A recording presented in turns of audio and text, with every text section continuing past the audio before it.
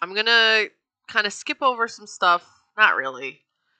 It's mostly just him trying to get jobs on ships because he liked the nomadic lifestyle, you know what I mean? Like he was used to basically drinking, finding random work, getting enough money to rent a bed somewhere and hang out with prostitutes all day, like, you know, like you do. But okay, I'm probably gonna have to kill this guy, right? Are you gonna come after me? You are. What? Oh Jesus. Oh, good! More random dudes. Oh, please help me kill them. Oh, thank you. Thank you, kind stranger. Oh, of course not. Of course you abandoned me, you fucking nerd. So yeah, basically, his sister and her husband were at their fucking wits' end. They were done with Richard. They were done with his bullshit. They're like, you're not getting a job. You're not putting any fucking effort into getting a job because he didn't want to. You know, all he wanted to do was get fucked up, cause mayhem, and sleep it off to then wake up and do it all over. Okay, how do I... Siege artillery. Okay, there has to be siege artillery elsewhere, you fucking shits. Don't chop me up. That's creepy. Siege Master Traxon. Where the fuck is this dude? But yeah, so sister basically kicks him the fuck out. She's like, I'm done, dude. I'm done with your bullshit. I'm done with you lying to me. I'm done with you just fucking around, not contributing, and just being a drunk. So he convinced, they drove him to a place where he could try to find a job and gave him $25 and left. He told his brother-in-law that he needed the money to rent a room, but what do you think he did with it? He went and he got drunk. So he was drunk, waiting around, and he gets a call and realizes that they're offering him a job. So this is July 12th, 1966. And he's super fucking pumped. He's been trying to get a job on a boat that's going to New Orleans. For some fucking reason that's in his brain, he wants to go to New Orleans. So he gets all the way there, shows up to get the job. Ah, no! And he is informed upon his arrival that the job has been taken, that the position's already been filled, and that a sailor who was way more experienced and had a higher ranking was offered the job. And die, you bitch! Thank you.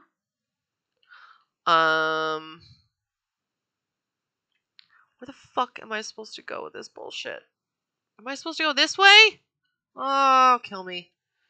Kill me! Siege Master what? Who is the Siege? Is that Siege Master? Nope. I'm so dumb. Where the fuck am I? I don't know. Seriously. This is why I have the thing you can play that says, what am I doing? Yep. God fucking damn it, Chad. You son of a bitch. Yep. What am I doing? Oh, that made me kind of happy. Thank you for the bits. Oh, I'm getting my butthole kicked. Nope, nope, nope. No, no, no, no. Hey, hey, hey. Goodbye, Cal. Uh-huh. So yeah, he gets there, gets told the job's taken, and he's fucking pissed. Oh, he's mad. So mad. So, what do you do when you... what do you do when you're drunk and you're mad? You go get drunk, right? But the thing is that Richard didn't also like to drink. He liked uppers, barbiturates, and they have a special name for them what were they called? They were called red birds and yellow jackets. Red pills. They were red pills and yellow pills with black stripes. So he called them red birds and yellow jackets. That was the common term for, barbiturates back then. So this dude took a bunch of fucking uppers, drank a bunch, and then hung out. And he spent all of his money, so he couldn't get a room. So he slept outside on a bench until the very next morning, July 13th, where he waited outside of the place where he was trying to get a job, and he waited and he waited and he waited, and there were no jobs being offered, nothing. So Richard got even more mad. And so, since Richard got even more mad, what do? He got more drunk. Went across the street, started drinking, until later at night, where he walked out of the bar he was at and came across a 53-year-old woman who he started hitting on. And she did not appreciate it. She thought it was weird because there's a dude that's like 25 years younger than her trying to bone her. She's like, who the fuck are you? So she politely refuses. And that makes Richard really mad. So Richard pulls his knife out and says, "You're coming with me." And he leads this poor woman back to his hotel room. And he starts drilling her, interrogating her, like, do you have kids? Would you have had sex with me if I didn't make you come here with a knife? Just like all this weird, crazy shit. She's like trying to appease him in any way that she can, as, most women would try to do. That's, you're being attacked, you're trying to be hurt. You try to humanize yourself. That's honestly something that's really important that you should always do. Humanize yourself and never let them take you to a second location. Ever. You kick and scream. Someone says, you're coming with me, or I'm going to shoot you, you say, okay, fucking shoot me. Because if they take you to a second location, you're done. Unless you're like Elizabeth Smart or like Philando Castile's girls. But yeah, so he sexually assaults her and rifles through her purse, finds a .22 caliber gun. And he says, you're going to meet me at the bar for a date. And if you don't, I'm going to find you, and I'm going to kill you, and I'm going to kill your whole family. Kind of a hard date to pass up on. But so he lets her go, goes back out to drink, and then he gets bored. And he remembers that he saw really cute girls sunbathing in this row of condominium complexes. Like, I don't know how to describe them, but they were condos, or they're still connected like apartments, but they're not broken up. You know what I mean? Like it's a whole house, but stacked next to one another. Condominiums, you get it. And he remembered that student nurses lived there. So I know this is slightly tedious, and I know that this might annoy some of you, but the more I read about these girls, the more awful I felt for them. And one thing that really bothers me about serial killer podcasts, serial killer books, serial killer shows, ID channel, all that shit, Snapped, they never, ever, ever focus on the victims. They're starting to now. I watched an awesome Ted Bundy documentary, and it really focused on the woman that he had a long-term relationship with and her daughter. And I don't want to be like that. So I would like to read you their names. And I would like to read you just a short thing about them. And I know this is stupid and it sounds really weird, But if this happened to me, I wouldn't want to be just known as one of those 8 nurses that got killed. I would want someone to know my name and what I went through. So there were 8 women that he killed. Merlita Gargulo, she was 22. She was from the Philippines. She was working on her post-grad work in America. Nina Schmale, she was 24.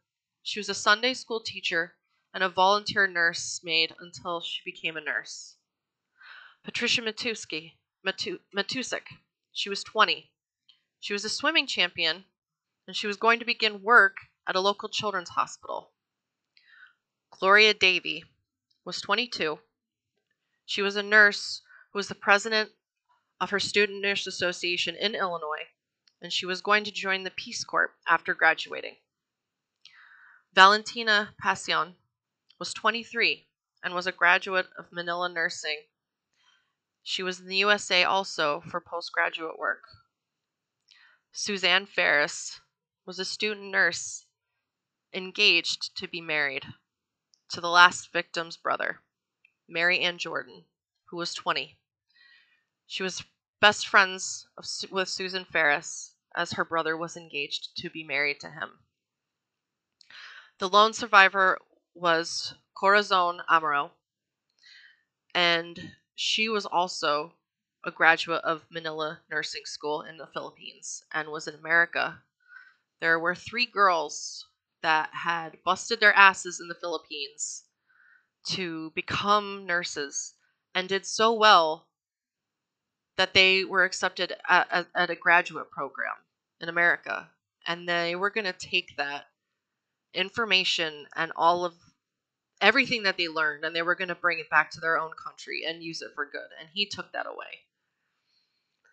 And something that really bothered me too is that all of the articles I read described all of this stuff for all these women, but you notice that the 3 women that were from the Philippines literally had no bio, no information.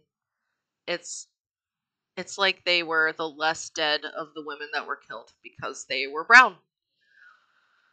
But they lived in a southeast Chicago condominium that was rented out by the college of the South. It was the South Chicago Community South Chicago Community Hospital. Fuck. Learn to talk. All right. And those were the women that he took their lives from. And what I'm going to tell you next is his crimes, how they were committed, and the order in which it happened. And I needed this whole fucking diagram and notes that I wrote because this shit was insane. I don't know how he pulled this off. It was a series of unfortunate events. Thank you, Full Moon. I know it's annoying for some people, but I looked at every single one of their faces. I remember victims' names. I remember. And people think I'm this morbid weirdo, but I remember because I would want someone to remember me. I go to random fucking old cemeteries and clean up the stones because no one's there to visit them anymore. That makes me sad. Like, there's not people to remember, then this stuff happened for no reason. It happened for no reason to begin with. No, it didn't happen for no reason. It happened because Ricard Speck was selfish. And in his purest form, he was a predator. So, after he had beaten and raped this woman and threatened her, basically saying, oh yeah, drive through you bitches. Wait, can I kill you? Can I kill you? Can I do stuff? Can I kill you? No? Okay, well, I'm just gonna fucking run then. Whee! Are they gonna follow me? Oh God. Please don't follow me. Oh Christ. Here we go. There we go. Fucking kill this nerd. Kill up! Oh my God, I can't get off of this stupid thing! Ugh! Yes, I can. I'm just dumb. Did I? Oh, I'm a fucking scumbag. I stole that. I didn't steal it, but it counts. I did damage. God, I'm lazy. Okay. So, after he's beaten and raped this woman, threatened her life, stolen her .22 caliber handgun, he starts wandering around southeast side of Chicago, and he sees these condominiums that he remembers seeing really cute girls sunning outside of. So he goes into the back, gets a window open, reaches in. Oh, I just blew my own asshole up. All right, here we go. Hey, that's what I say. That's what I say when I eat Taco Bell. Gets the door open, walks inside. Now this part for me is the scariest part, because when you think about some dude breaking into your house, some guy breaking into your house, or an intruder, you think about, like, you hear a noise, or he comes through the front fucking door. Like, he got in the house, walks up the steps, because all of the bedrooms were upstairs. Corazon Amaral and her roommate Valentina was still awake. She was doing her prayers. Corazon was really annoyed by that because she wanted to go to bed. It was 10:30, 11 o'clock. And she hears a light on her bedroom door.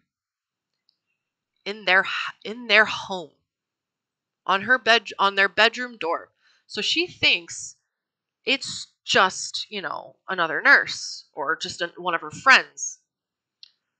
So she stands up and answers the door.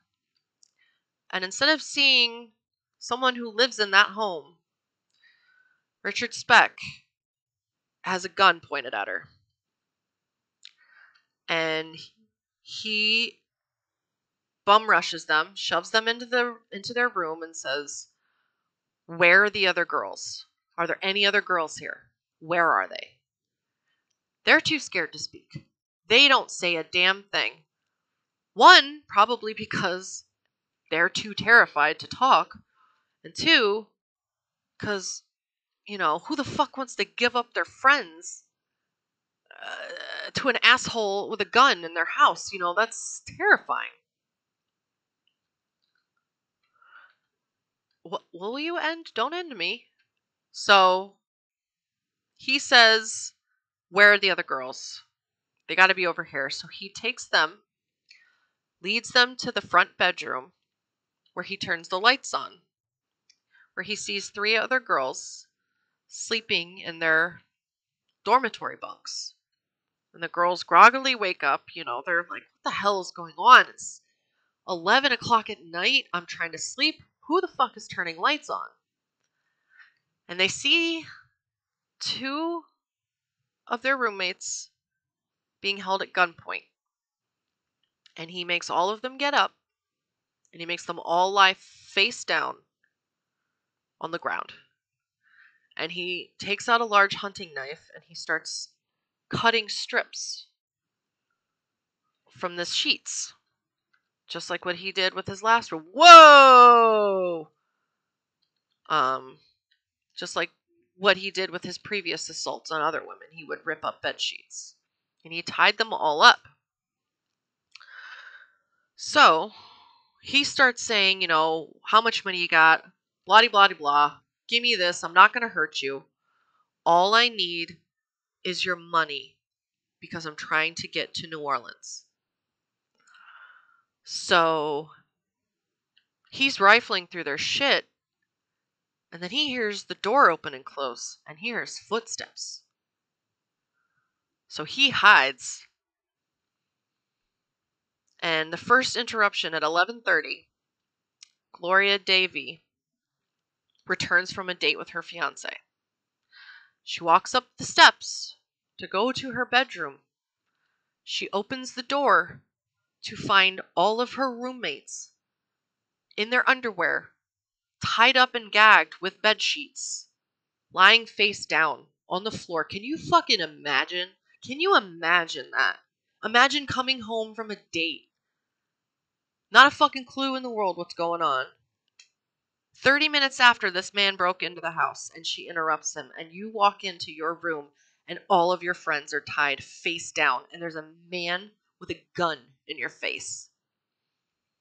He ties her up, forces her to lay down, and then he grabs one of the women, one of the girls, and brings her into the back bedroom where he strips her because he's going to sexually assault her. Then he hears the door close again. More voices, more steps coming up the stairs, little footsteps coming up the stairs. He's interrupted by Suzanne Ferris and Marianne Jordan. And Suzanne Ferris was engaged to be married to Marianne's older brother that summer. And they went upstairs and they were met by Richard with a knife and a gun. And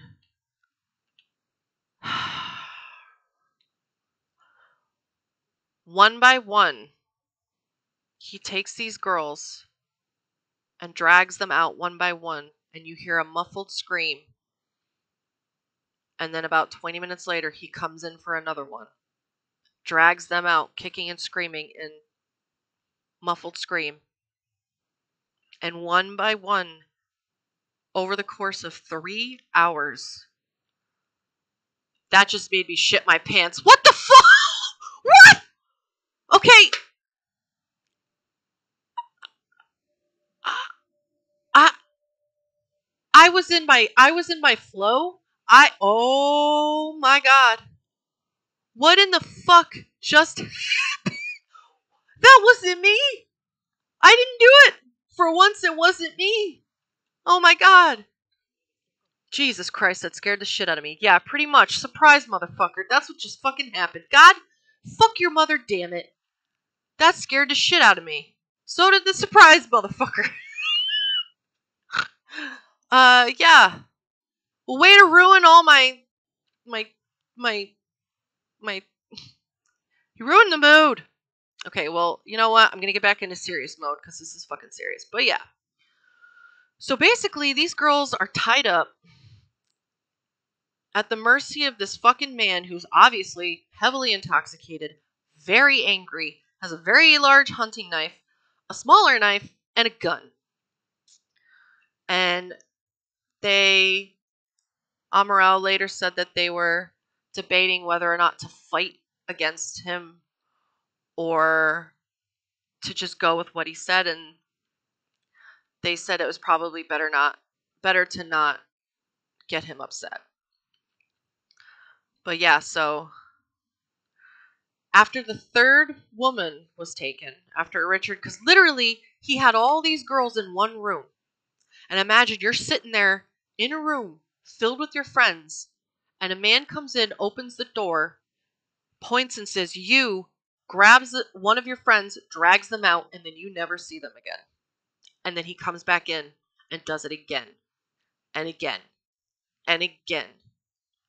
Now, after the third or fourth murder, Corazon, the fucking thinker that she is, she rolls underneath the bed, one of the beds in the master bedroom, in the fucking terror and confusion of the situation. She waited till nobody was paying attention, and she rolled her ass underneath the bed. And then, for the next 3 hours, she had to listen to all 8 of her roommates be murdered. one by one, over 3 hours. And she said that she never heard screams. She never heard anything. She said that she heard "it hurts" being shouted in Filipino. But that was it. So this girl is under that bed until the last one is dragged out and murdered. But Richard is so fucked up. He doesn't remember how many there were. She was the first one he saw. But she was the one he forgot. So for another hour, she laid under that bed, muffling her cries, while she listened to Richard walk around their home freely, dig through their stuff, go through their purses, steal every penny that he could, until he finally left. Now, he left around 4 a.m., and when it was about 5 a.m., that's when everyone's alarms started going off. But she still didn't get out from under the bed. So, for a whole other hour, she listened to all. Can you imagine hiding under a bed? Just put yourself there. You're hiding under a bed. You've literally never been more scared in your life. And you've been listening to nothing but the dead silence of your roommates' bodies. And then it's just multiple alarm clocks going off. To me, that reminds me almost of.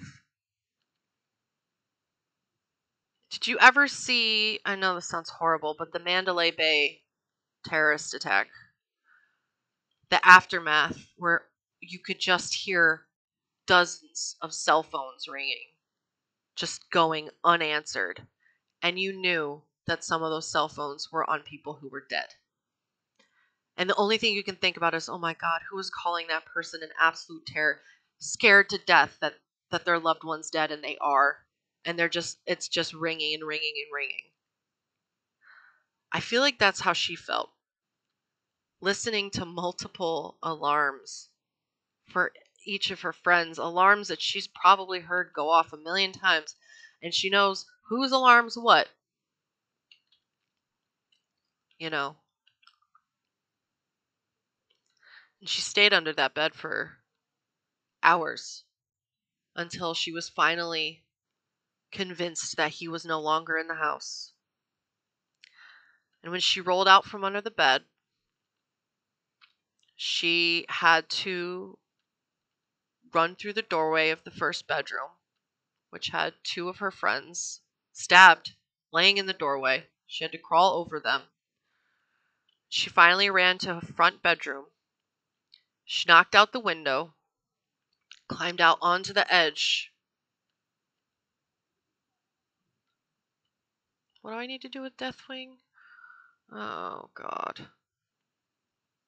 Well, she climbed out on the ledge, and in both English and in Philippine, I feel so bad. I don't remember the name of what the language is. Please, I'm not meaning to be insensitive or offensive. I'm really not.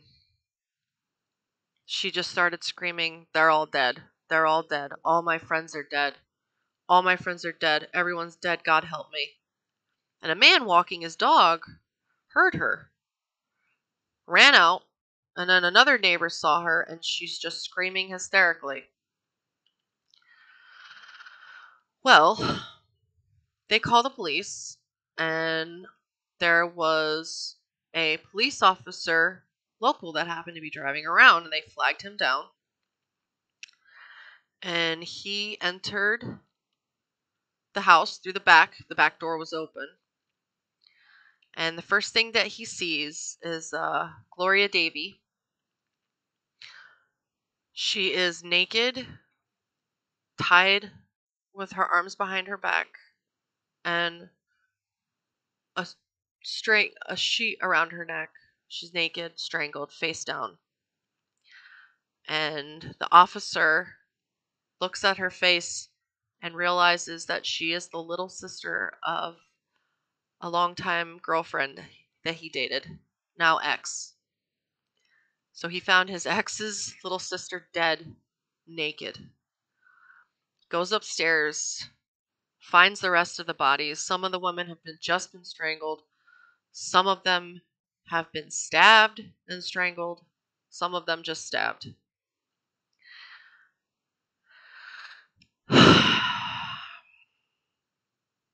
So, Corazon is obviously taken to the hospital. She's in fucking shock. I can't even imagine. Can't even imagine what that must have been like. She is a stronger woman than me, I'll tell you what. But she describes him, the man, as being heavily pockmarked because he had very bad acne as a kid, having sandy blonde hair that was combed back with a soft southern draw. And so they thought, all right, this dude's got a southern draw. He's got to be from fucking somewhere else. So they're going around the bars. They're going around just questioning anyone that they can. And the people at the bars say, "Oh yeah, we were talking with a guy who's from the South. He's been trying to get a job on a boat because he wants to go to New Orleans." Ding ding ding. Number one. So they say, okay. So they go down to the maritime office. They go down there. And they're like, hey, was there a man from the South who was looking to get a boat to New Orleans? And they're like, yeah, here, it's this guy who's been doing it. And they bring up Ricard Speck's picture.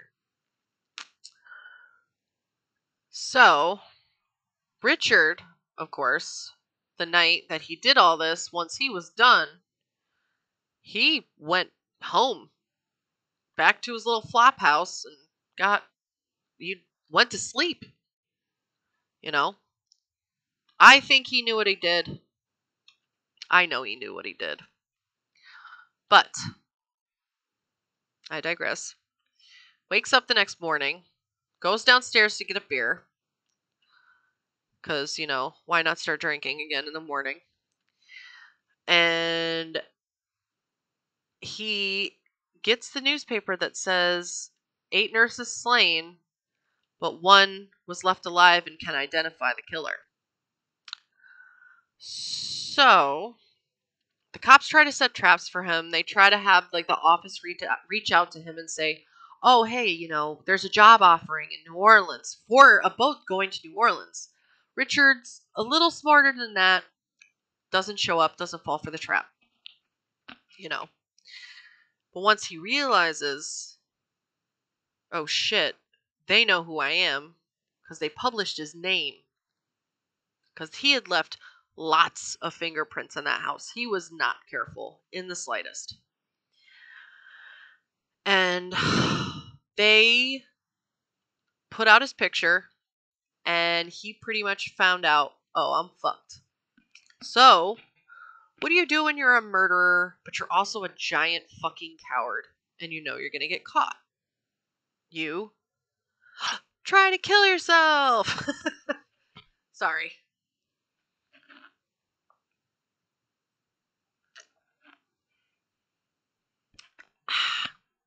So, Richard goes, gets a bunch of booze, gets fucked up, smashes the bottle, cuts his wrists.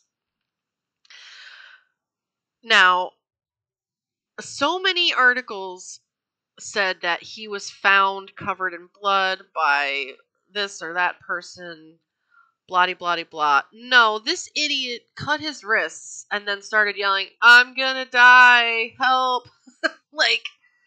Basically just being like, oh, shouldn't have done that. So, the neighbor, basically the people who saw him walking around covered in blood yelling for help, obviously called the cops. And the cops, they don't really even take a second look at Richard because it's Skid Row. He's surrounded by prostitutes. It's a port area. people are fucking coming in and out all the time, all sorts of troublemakers, you know, it's just another asshole that tried to kill himself. They don't even look at him. Now, the first fact in this case that gave me goosebumps was him not banging on the front door and being let in. It was him banging on knocking lightly on a bedroom door. Like, you can't even trust opening your own bedroom door. That is the first thing that scared the shit out of me about this case. Yeah. Unless he cut his wrist long ways, yeah. He sliced his wrists and he sliced the inside of his fucking elbows and shit too. He tried.